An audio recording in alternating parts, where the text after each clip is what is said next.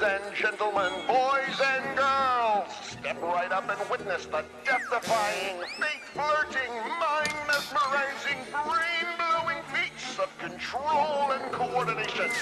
Watch as she balances the job, the house, the kids, the spouse, the boss, the bills, the mess, the spills. It's the ultimate test of human strength. It's the balancing act.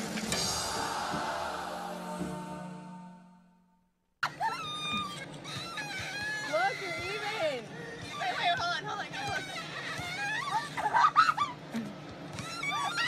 At least that don't hurt yourself. She slid all the way down.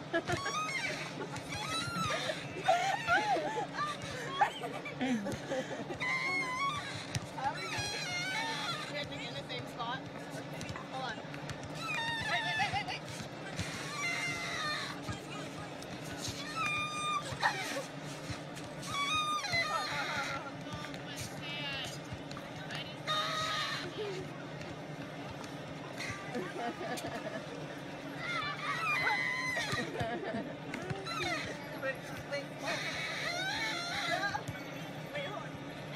Let's go in.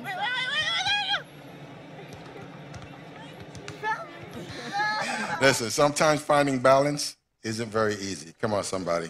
Anybody know what I'm talking about, right? Well, today that's what we're continuing our series called Balance. My name is Rick Thompson. I want to welcome you. I want to welcome those who are joining us online. And in this series, we've been looking at trying to find balance. I call it that spiritual equilibrium. Balance in all areas, in our careers, in our church, with our schools, with our families, with our friends, and of course, in our personal lives with our spouses and husbands and significant others. It's easy to get off balance. And when we get off balance in certain areas of our lives, what tends to happen after that? We start to lose our peace. We start to lose our peace. And just like when we get off balance physically, what's the first thing we try to do? We try to figure out what's wrong. If something's wrong in your body, you run to the doctor, you run to this person, you run to that one, because we're designed to be in what they call homeostasis, perfect balance. But when something throws us off, it makes us lose our peace.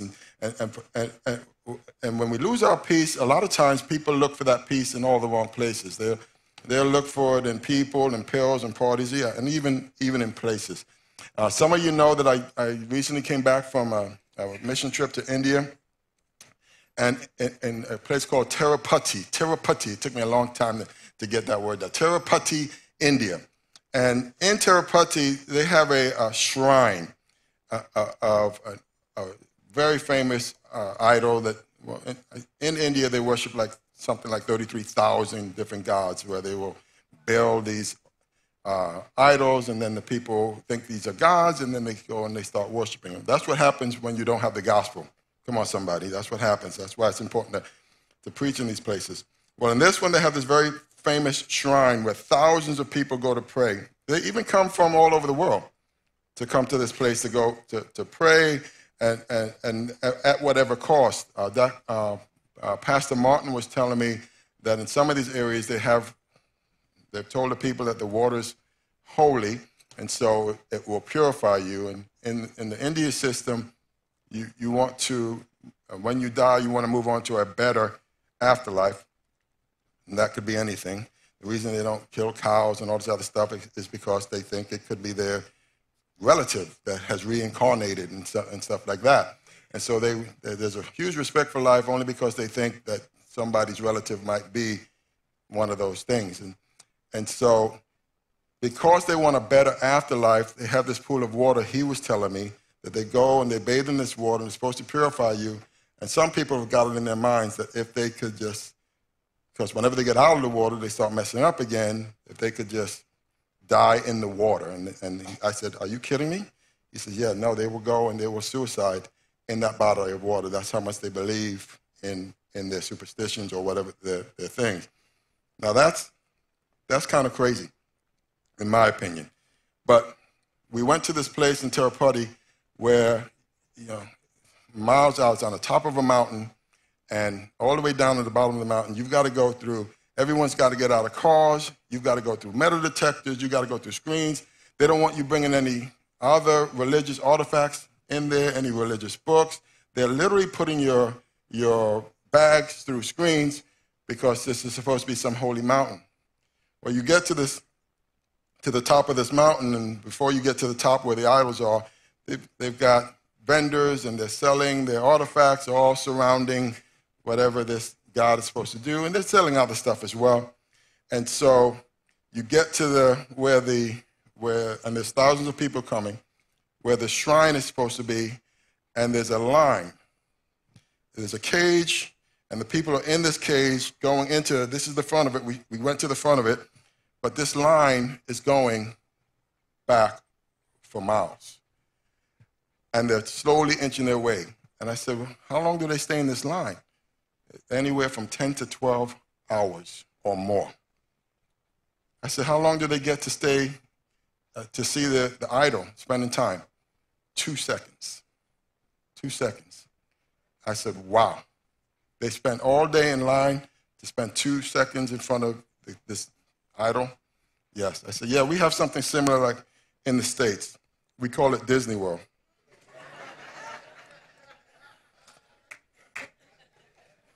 Come on, you know what I'm talking about. And so they do this in search of balance, in search of peace, in search of nirvana, whatever their word is. Kind of reminded me of a story I heard about another man who desperately was in search of peace. And his car broke down as he was driving past a beautiful old monastery. And he said, wow, this must be providence. And so he walked up to the place, and he knocked on the front door. And a monk answered, listened to the man's story, graciously invited him to spend the night, him in.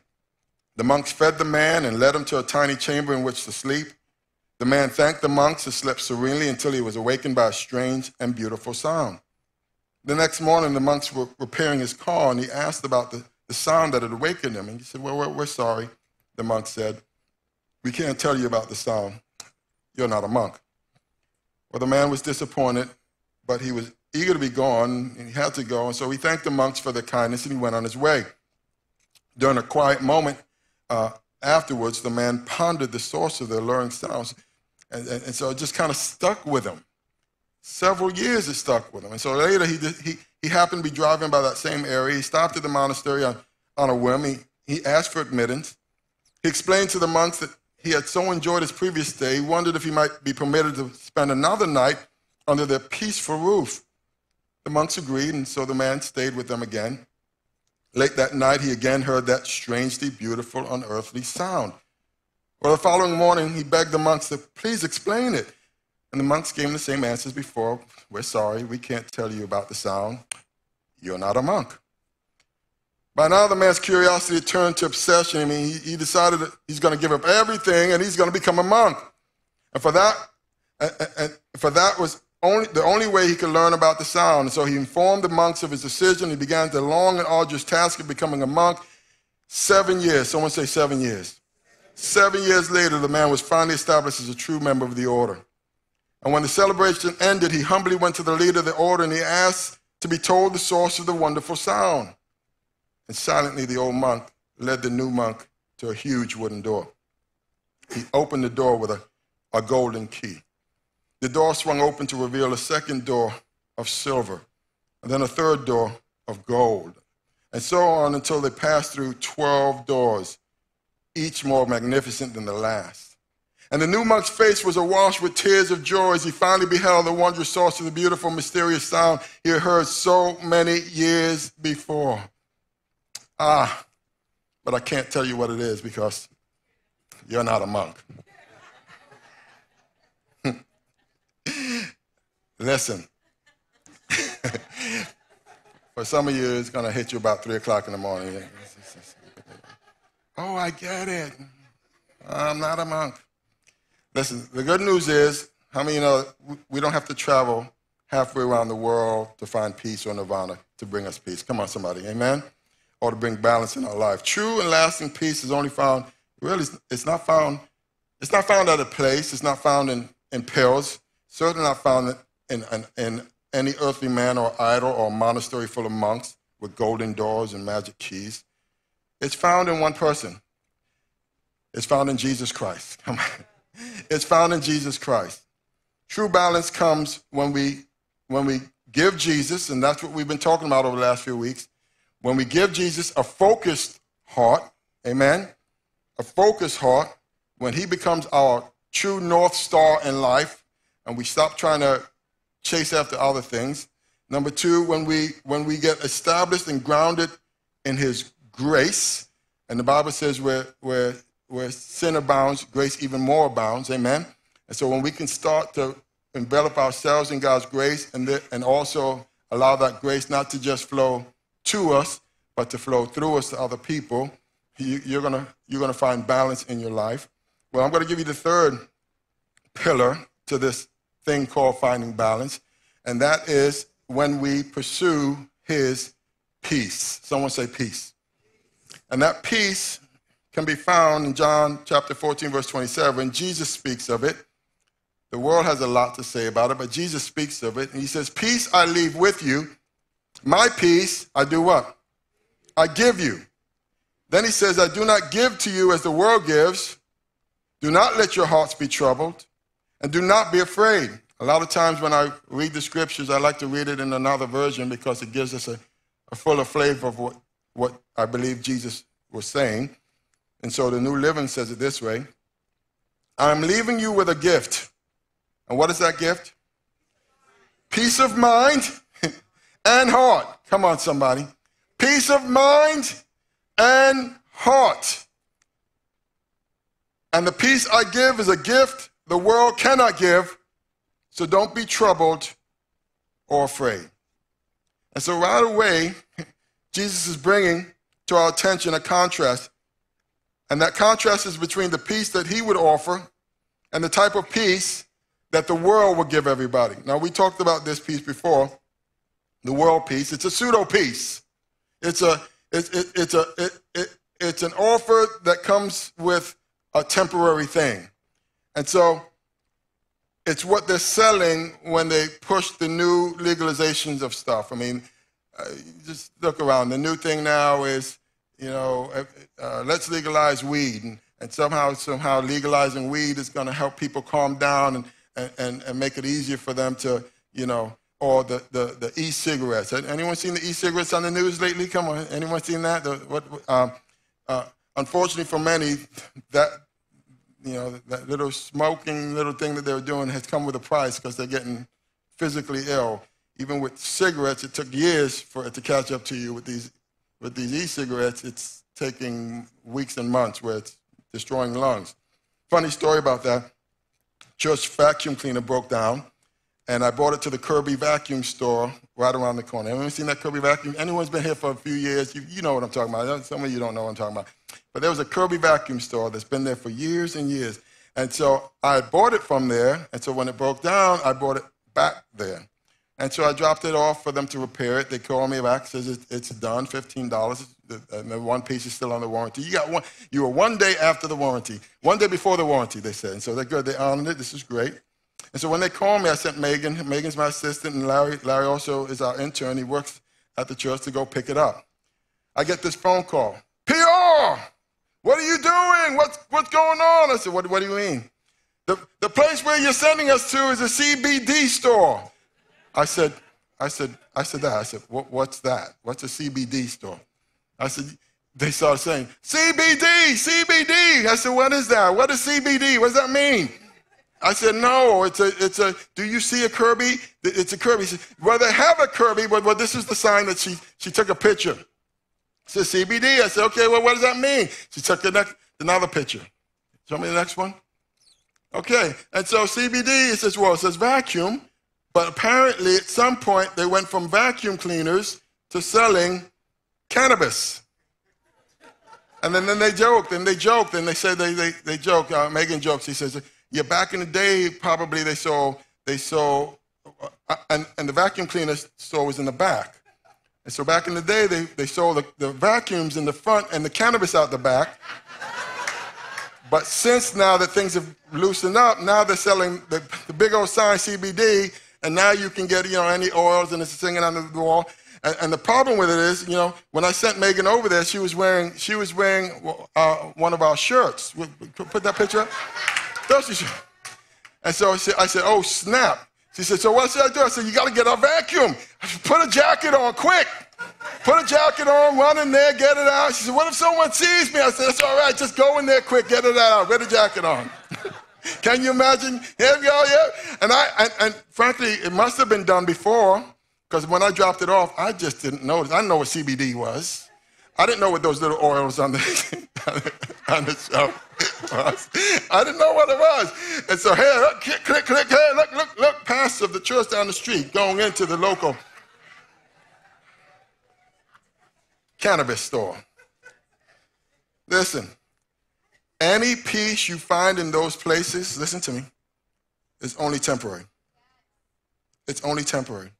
Someone told me the other day, I got crystals, and somehow these crystals are going to somehow bring you into balance, and it could heal you, and this and that. Some of you don't know what I'm talking about, crystals.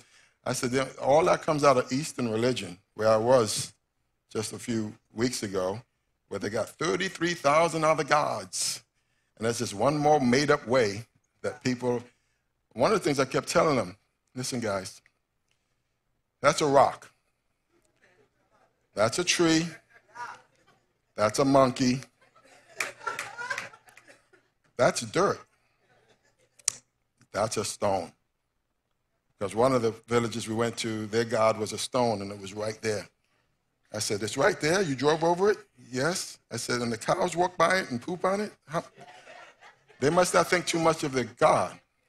But I kept saying, listen, we don't worship the creation over the Creator. That's what the Bible says. Thou shalt have no other gods before me. So I'm not going to worship the rock that he made. I'm going to worship the one who made the rock. Amen? I'm not going to worship the tree. I said, or anything made out of these things. All right? That's the first commandment. Second commandment, thou shalt not make any graven images to bow down and to worship.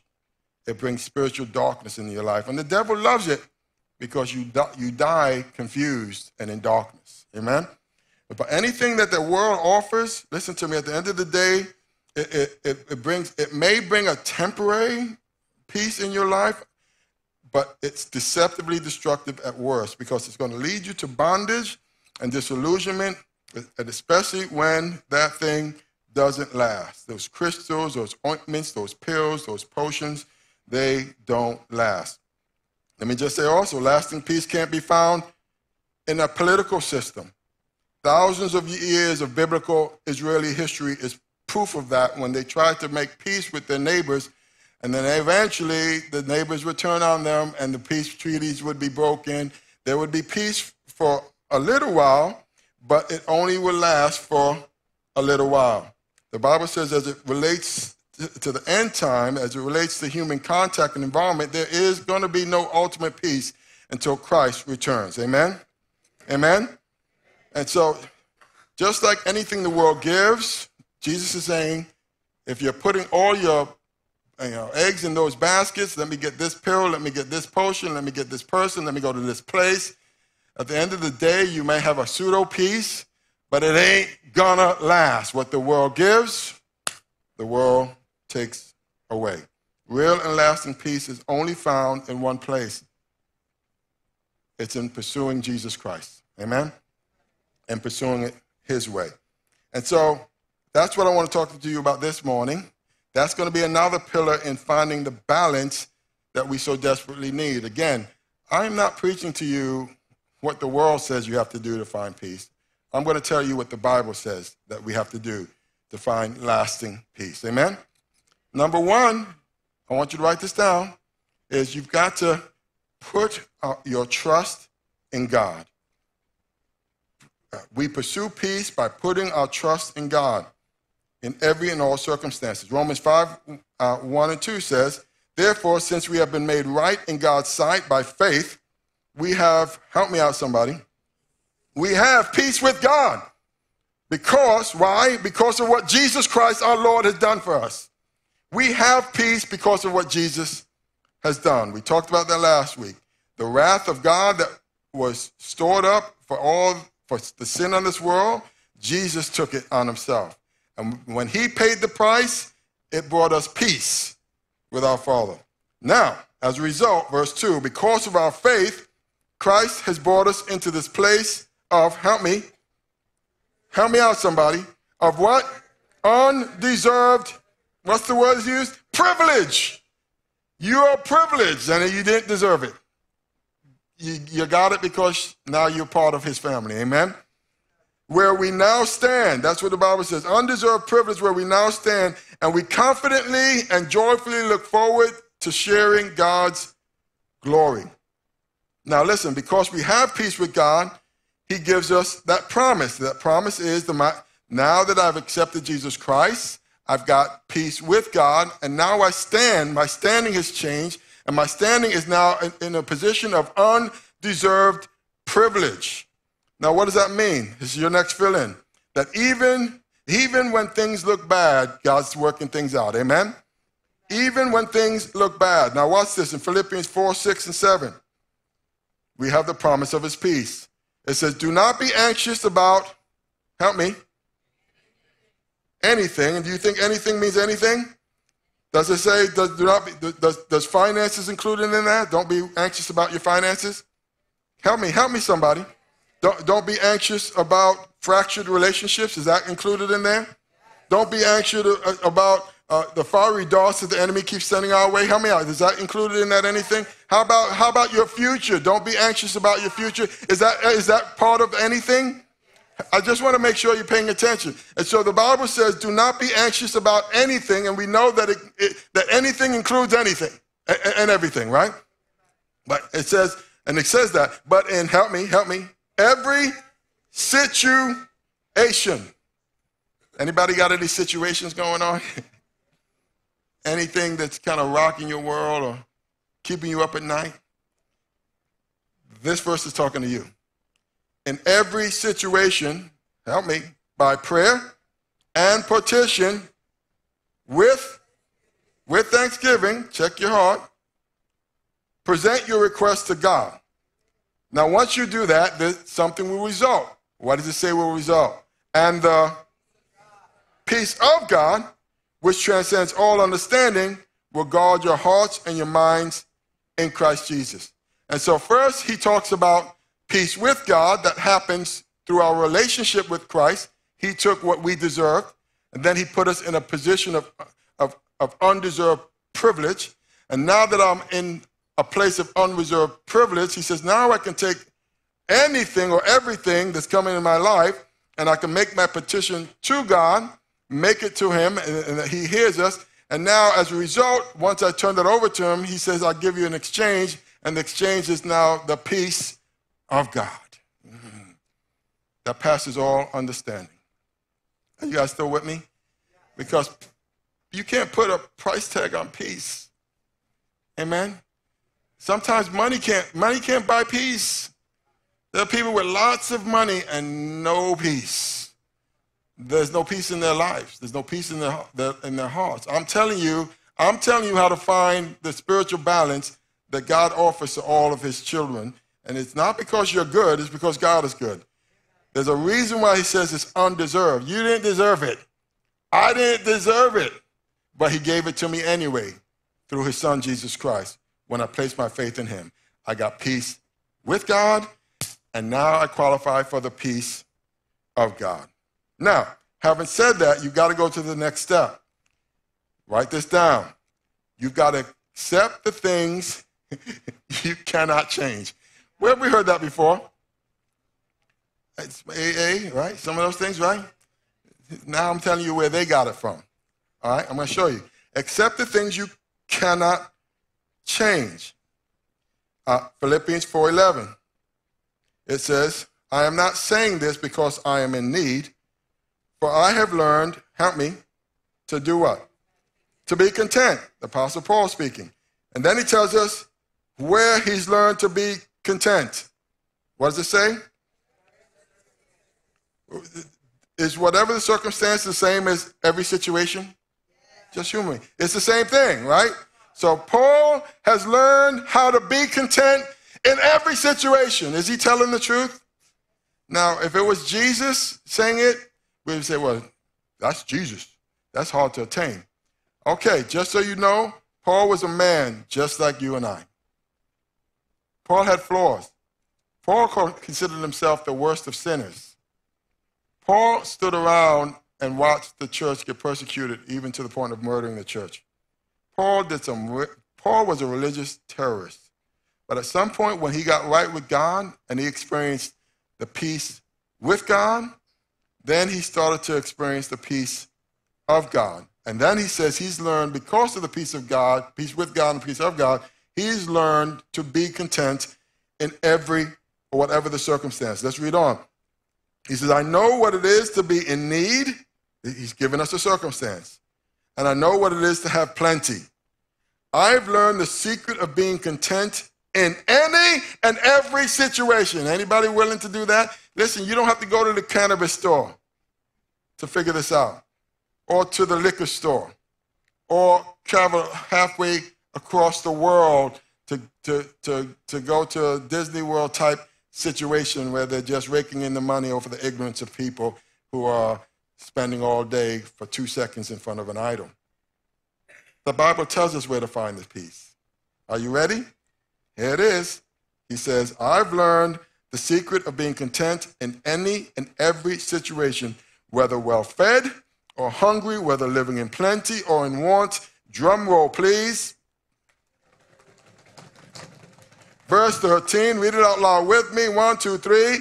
I can do all things through him who gives me strength. Boom, boom. There it is. There it is, the secret to finding peace in every area of your life. Paul says, I figured it out. I can do all things through him. Who's him? Who's him? I can do all things through Jesus, who gives me strength. That's our focus, guys. That's our spiritual North Star. That's the one who comes full of grace and truth. I said that. Why is this important? Because some of you, under the sound of my voice right now, you're in a season of change. And you're having to deal with what I call new normals. I got called to the hospital this week, a precious young lady. Her name is Christian. Shout out to her. She may be watching because I got a chance to pray with her, minister to her, and let her know that we're going to be televised. Young girl, and literally she woke up overnight paralyzed from neck down. She's since gotten this part, but the waist down, she's still paralyzed. A situation changed just like that. And she's not the only one, because I'm the pastor. When you're the pastor, everybody calls you. I know that there are people going through situations right now where they're having to deal with what I call new normals in their lives. New situations that have popped up, whether it's career or a change of something with your children, your family situation, a friendship that's gone awkward on you or shifted. Maybe it's something medical like Christian, but whatever it is, you have a hard time adjusting to your situation. Listen, this is what I'm going to tell you to do. You need to start acknowledging out loud, rather than rehearsing the problem. You need to start acknowledging out loud that I can do all things through Christ who gives me strength. Say this with me again. We can do all things through Christ who gives me strength. We can do all things through Christ who gives us strength. Amen? That's what you ought to be doing. And then you start praying for a spirit of contentment. Because here's the problem.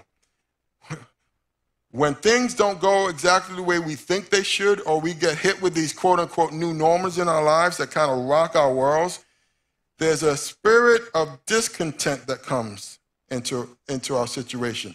And he starts to whisper in our ears, and when we start to tuning on that, once we buy into it,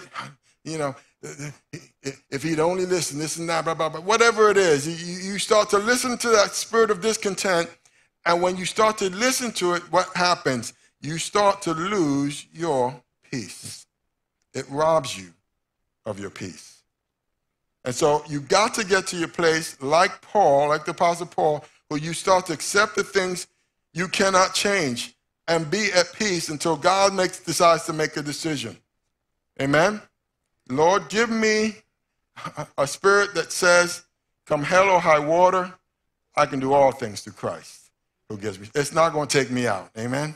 It's not going to rob me of my peace or my joy or the purpose or the plan that God has for me, because God knew about this and he made this promise: I will never leave you, nor will I forsake you. Amen? But having said that, you got to accept the things you cannot change and be at peace, but you got to do the next thing. You got to change the things you can. It's getting quiet in here. You got to change the things you can. Now, I can hear the people thinking right now. I can hear your thought pattern.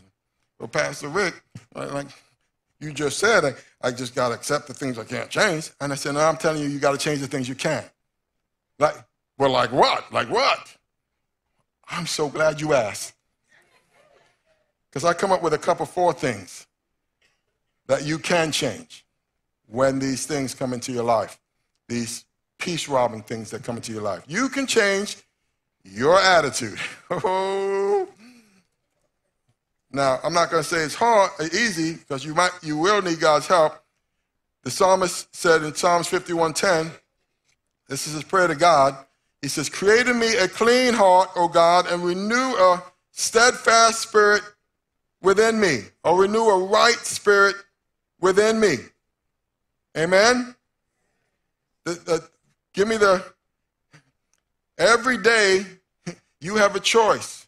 You can keep rehearsing the negative stuff that's happening in your life, or you can say, you know what, God, Lord, help me to change my attitude toward this thing and stop constantly seeing the glass half empty and start focusing on what God is doing positively in my life. Amen? Proverbs 29, it says, fools give full vent to their rage, but the wise, help me,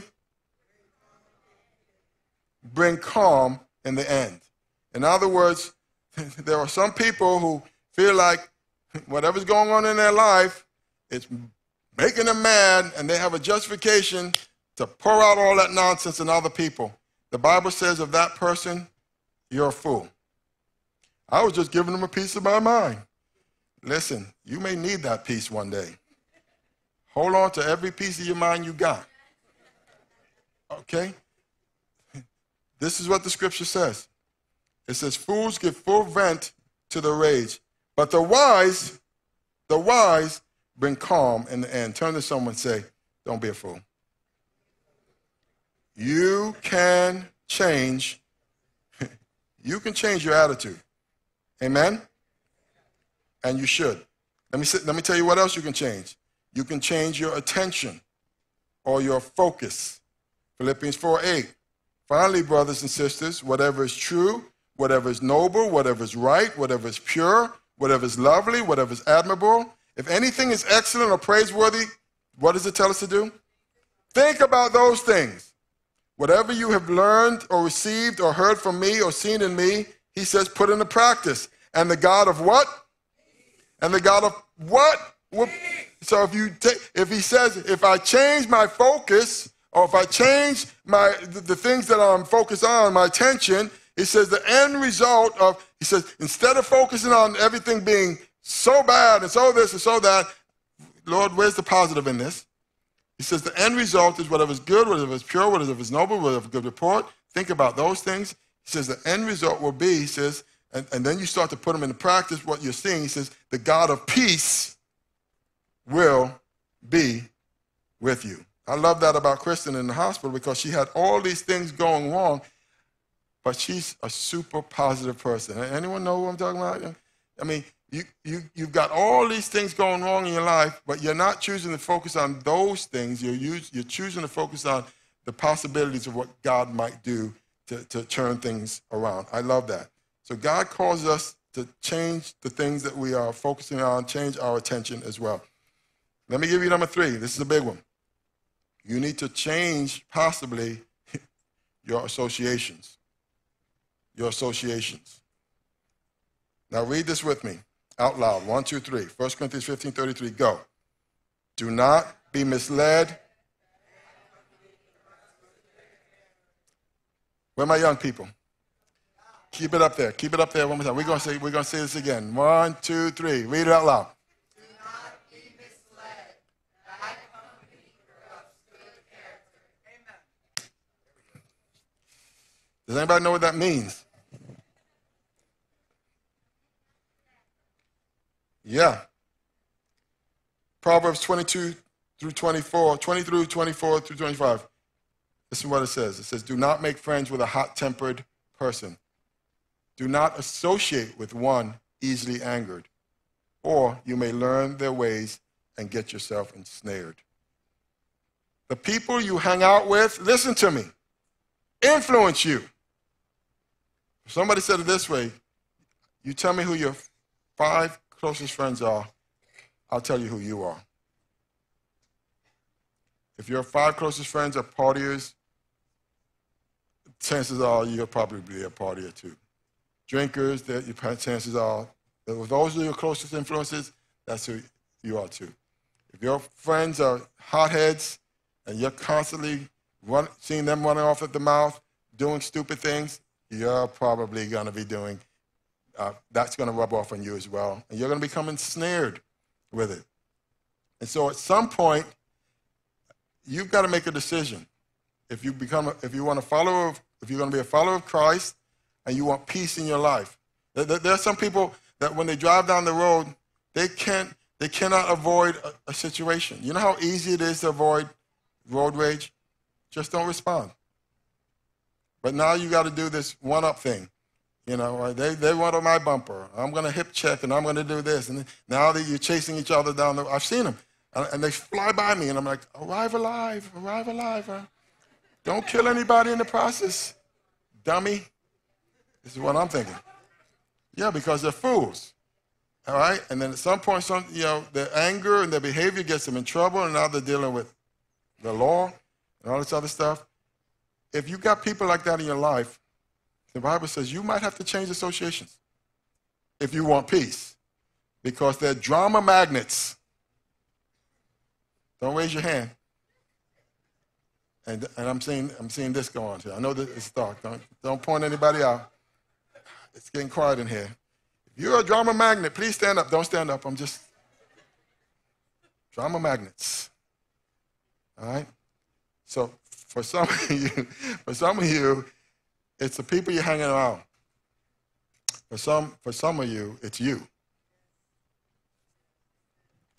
And you need to repent of it. Because you're not going to have peace in your life as long as you're constantly running into these crazy situations because you think that somehow your anger justifies your behavior. It doesn't.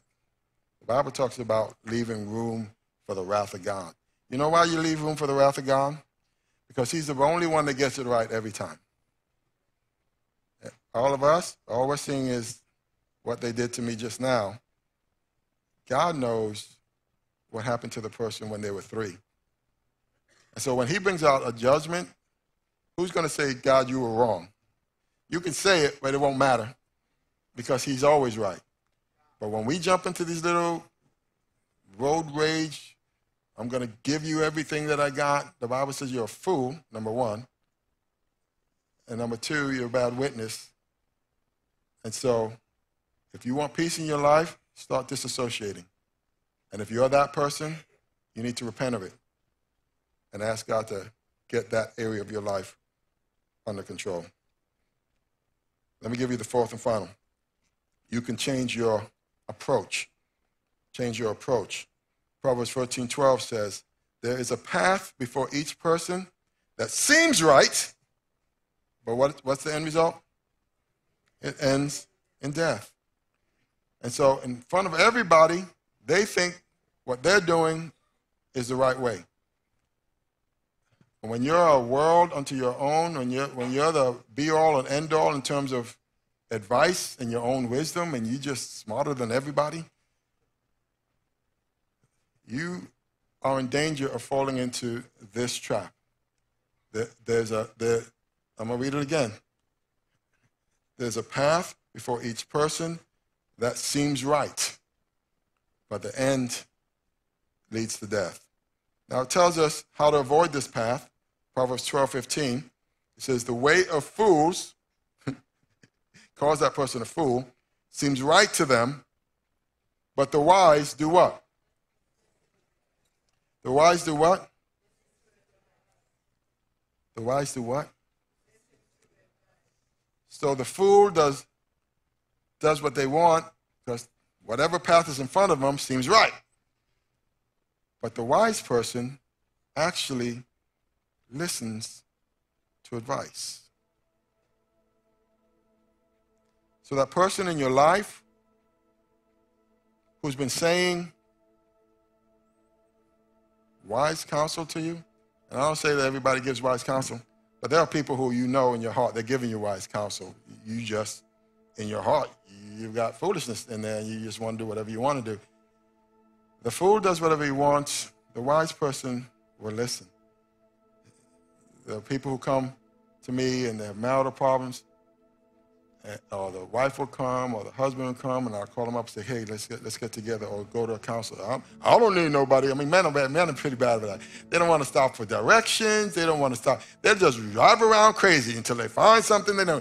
And the young men today, it's going to be worse because in my generation, at least with directions, we knew what north and south was. In this generation, the GPS, if the GPS goes down, they're in trouble. They're lost in their own front yard. And so if they don't want to ask for direction, they're just like, what's he doing? Running around the neighborhood, looking like that. I mean, I'm joking. But not really. But we're bad because we don't like direction. So I call them up and say, hey, things are kind of rough at the home because, as the pastor, when you're the pastor, you're the pastor for everybody.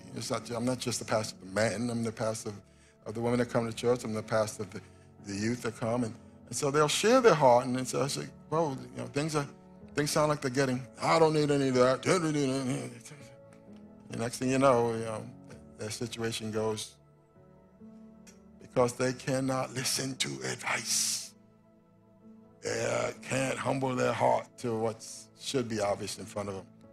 A fool does that. A fool will not listen, but a wise person will take advice. So I want you to think about right now that person or persons who've been telling you things, and now you've reacted like, you've slammed doors, you've cut them out of your life, this and that, and you think that it's over. It's not over because you're on the path of a fool. And the Bible says everyone thinks they're right in their own eyes, but it's going to lead to a different path. The way to figure out how to get off that foolish path is to get some wise counsel in your life. Everybody needs wise counsel from time to time. Amen? Getting quiet in here. And then let me just say this in Romans 12:18. It says, do your best to live in peace with everyone. Let that permeate for a minute. Because peace should be your guiding principle. The Bible says that we, as a Christian, as a Christ follower, if we want to find balance in our lives, that we should do our best. One translation says, do your part.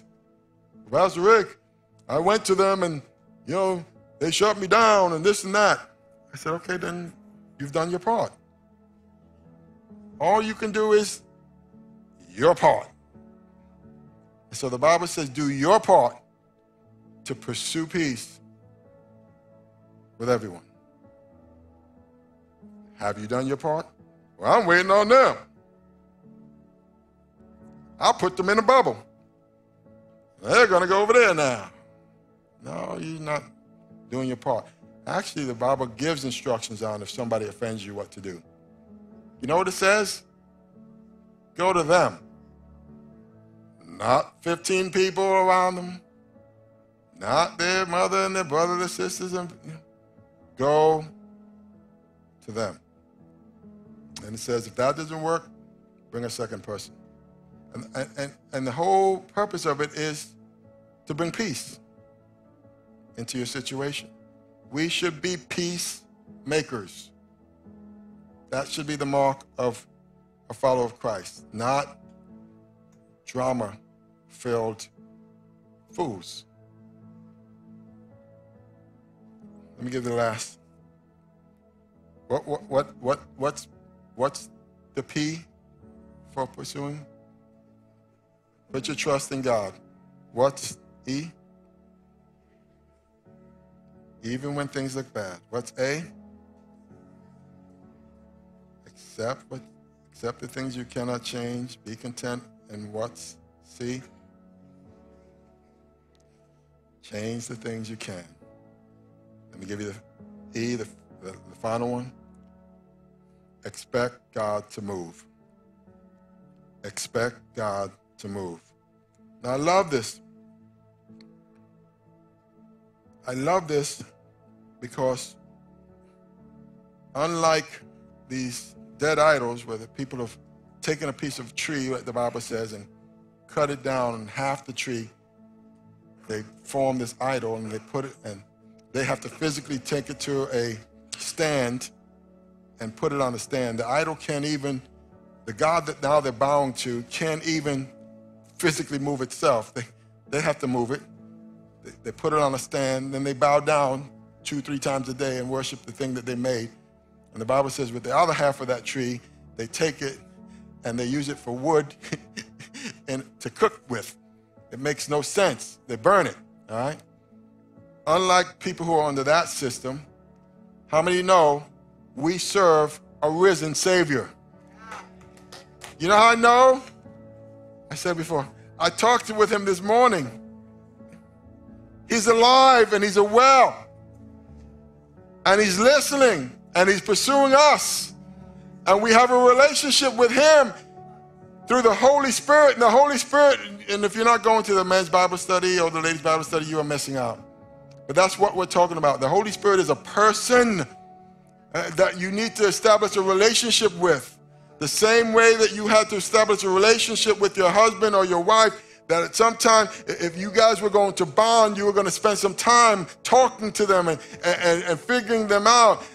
A lot of times we get saved and then we think of the Holy Spirit as this, cloud floating around, and we don't have a relationship. The Holy Spirit is how God communicates with us. It's what Jesus is taking up residence in our heart. It's through the Holy Spirit. And so, he's there, and we have an opportunity to talk with him and walk with him every single day. Amen? And if we're listening, you might just hear him talk back because he's alive. So Jesus tells us this story surrounding the expecting God to move in our lives. He tells these stories in Luke chapter 18, these stories with a point. They call them parables. And he says one day Jesus told his disciples a story to show them that they should always pray and never give up. And so he says there was a judge in a certain city, and he said, who neither feared God nor cared about people. A widow of that same city came to him repeatedly saying, give me justice in this dispute with my enemy. And the judge ignored her for a while. But finally he said to himself, I don't fear God or care about people, but this woman is driving me crazy. I'm going to see that she gets justice because she's wearing me out with her constant requests. Verse 6, then the Lord said, learn a lesson from this unjust judge. Even he rendered a just decision in the end. So don't you think God will surely give justice to those, to his chosen people who cry out to him day and night? Will he keep putting them off? I tell you, he will grant justice to them quickly. Someone say quickly. But when the Son of Man returns, how many will he find on the earth who have faith? We're going to talk about this next week, but that's part of it. You need faith to know that you have a God that is listening. And so Jesus says, he tells a story about this unjust judge and this woman, and the judge doesn't fear God or fear people, but because this woman's going to keep coming to him every day, he said, I'm going to give her what she needs because she's going to wear me out. And the message is simply this: God is inviting us all. If that judge will do the right thing based on that, he says, how much more will God do if we bring our petitions to him? Because he's a good God, amen? But he invites us to bring them to him and to expect those things. Folks, the table is set and the invitation is going out. And the Bible says to come boldly into his throne room of grace, and there we're going to find mercy and grace in times and grace to help us in our times of need. But we'll also find that the moment we accept Jesus Christ, that we will have established peace with God because all of our sins are washed away. The penalty for our sins was laid on him. And now I'm in right standing. And now I have undeserved privilege. And because I have undeserved privilege with him, not only do I have peace with God, now he says, now I can have the peace of God. And it tells me don't worry about anything, but to pray about everything. Let my petition be known to God with thanksgiving. And then he says the end result will be this. And can I get the prayer team to come up here? He says the peace of God that surpasses all understanding will guard our hearts and our minds in Christ Jesus. Stop running away from God. Apply just a little faith to your situation, your circumstance, and bring that petition to the God, the one who loves you the most. He says, cast your cares on me because I care for you. Now, in a moment, I'm going to open up this altar. I'm going to ask everyone, don't leave yet. Give me just a few minutes. But let's establish the peace with God. For I know most of you know, but there might be one or two of you who just don't know how you get in right relationship with God. How do you get the peace with God that was purchased through his son, Jesus Christ? That whole scenario about Jesus dying on the cross isn't just a pretty story. The Bible literally calls him the Lamb of God that takes away the sins of the world. The Bible says that the wrath of God abides on this world because of its sin, but God so loved the world that he gave his one and only son, that whoever believes in him shall not perish but have eternal life. So the moment that I recognize and my spirit comes in agreement with what the word of God says, the truth, he says you will know the truth and the truth shall set you free. Here's the truth. All have sinned. Every single one of us. There's none righteous, no, not one. And the wages of sin is death. And the death it's talking about is not a physical death. It's eternal separation from the Father. It's the second death the Bible talks about. Everybody dies the first death physically. Unless Christ returns, everyone's going to die physically. But not everyone has to die that second death, which is what it says, that we all have been given a spirit that will live forever somewhere. The moment God took Adam and breathed into him, you were given a life-giving spirit, and we're all related to Adam. And that life-giving spirit, although we are encased in a physical body, this physical body will one day fall back to the earth from which it came, but that spirit is going to live forever somewhere. And the invitation goes out. Because of the sin of Adam, sin has passed down to all mankind, and the wages of sin is death. But because of the goodness of God has foreseen through Jesus Christ, it says the free gift of God is eternal life through Jesus, who took our sins on the cross and paid them. And when the moment I place my trust in him, there's an exchange that takes place.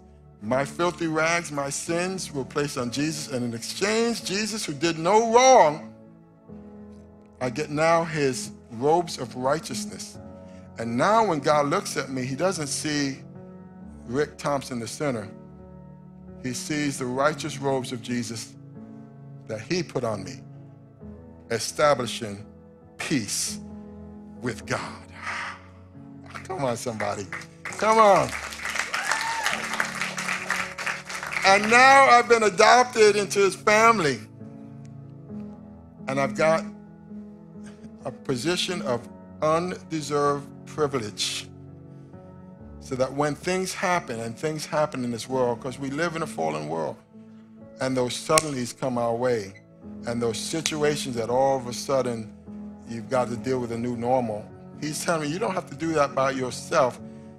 He says, those things that cause us to worry, he says, let the world can do that if they want to. The Christian believer, I'm giving you a different way. I don't want, those things will throw you off. I don't want you having to move to another country and chase down idols and go to CBD, whatever, FYZ, XYZ shops, whatever they are, chasing pills and potions and crystals and all this other stuff. If you want peace that lasts, he says, the world's going to give you peace, the world's going to take it away. It's temporary. You're going to get a temporary high, you're going to come back down. And then all your problems are still going to be there. He said, the peace I give you will not be taken from you. So you get peace with God, and then now I can have the peace of God. And so that first invitation is going to go out to you. If you've not established forgiveness, if you've not asked God to forgive you of your sins and put your trust in Christ so that you can have the peace with God, that's going to be my first invitation. It'll be my privilege and my honor to lead you in a prayer. It's not all that difficult. You have to humble your heart and say, I cannot save myself. Some of you are thinking, even on the side of my voice, well, Pastor Rick, I'm a good guy. No, you're not. You're not as good as you think you are. Because the Bible says there's none righteous, no, not one. All have sinned. You're not the exception, and neither am I. And the wages of sin is death. And if it ended there, that wouldn't be good news. But it goes on to say, but the free gift of God is eternal life through Jesus Christ our Lord. You have to accept Christ in your life. So I'm going to ask you to bow their heads and close their eyes.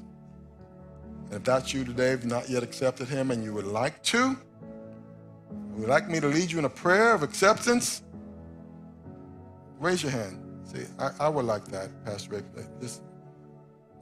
I need Jesus in my life. Is there anybody? I see your hand. Anybody else? I want Jesus. Or say this from your heart. Say, Heavenly Father, I come before you. I acknowledge that I'm a sinner and I need a Savior. Say it out loud. I ask you to forgive me of my sins, to come into my life and come into my heart. From this day forward, I submit my life to you. Thank you for dying on the cross 2,000 years ago, not for your sins, but for mine. 3 days later, rising from the dead. And because you live, and because I place my faith in you, I will live as well. In Jesus' name. And for those who are already Christians, or maybe you just said that prayer, what's rocking your world right now? Listen, the Bible says not only do we get the peace with God, but we can have the peace of God. So for the next few moments, if you've got things going on in your life that you need to bring to the altar and you want someone to come in agreement with you, the Bible says 2 or more agree upon touching any one thing, it shall be done. So for the next few moments, this altar will be open. Come forward. If you pray to receive Christ for the first time, you come forward as well. We want to pray a blessing over you.